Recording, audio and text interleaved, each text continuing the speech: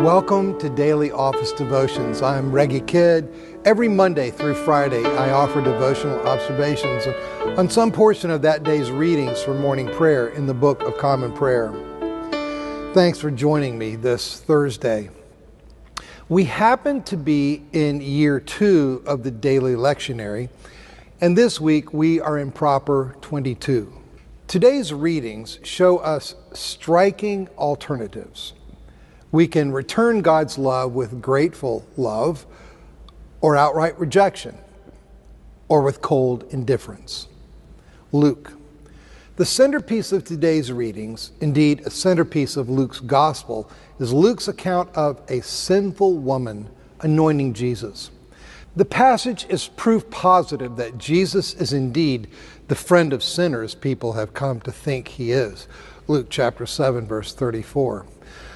What constitutes her sinfulness is left to our imaginations.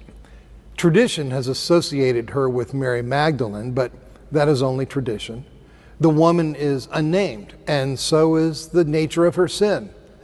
That makes it easier, I think, for each of us to put ourselves in her place, because that's where each of us belongs. What is of note is the courage of her very presence at the table of such very righteous people, the custom-defying physicality of her ministrations, and the utter lack of reserve in her display of emotion. Surely she has not been invited to this party, but here she is, bathing Jesus' feet with her tears and drying them with her hair and anointing them with expensive oil. This is party crashing at its very best. Reading the heart of Simon his host as only the God-man can, the Pharisee said to himself, if this man were a prophet. Jesus rebukes him because Simon has failed to provide normal, minimal hospitality to his guest. Jesus then tells the parable of the 2 debtors whose relative loves match the relative weight of the debts forgiven them. Luke chapter 7, verses 41 through 43. And reading her heart as only the God-man can, Jesus says of the uninvited woman, her sins, which were many, have been forgiven.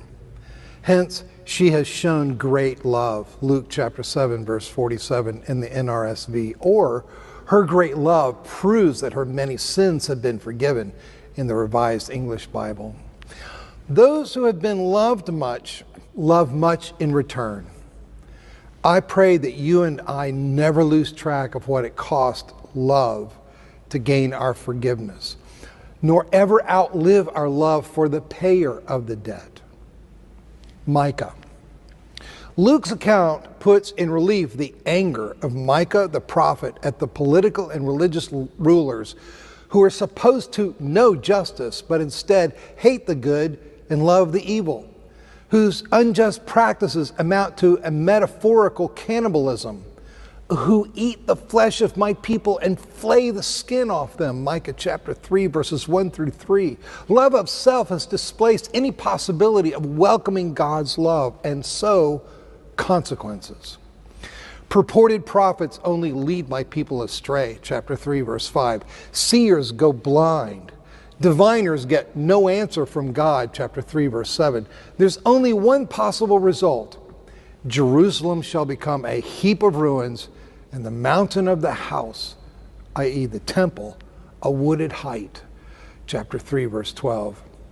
As the writer to the Hebrews will later put it, it is a fearful thing to fall into the hands of the living God. Hebrews chapter 10, verse 31. To rework it slightly, it is a fearful thing to say no over and over again to a protective God's overtures of love. In the book of Acts, the Roman governor Felix shows himself to be too cool a customer to open himself to God's loving approach.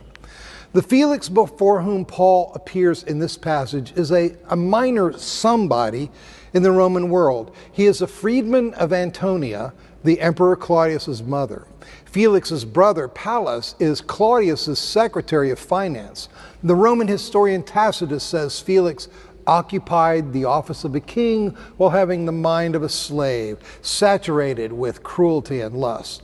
Histories 5:9.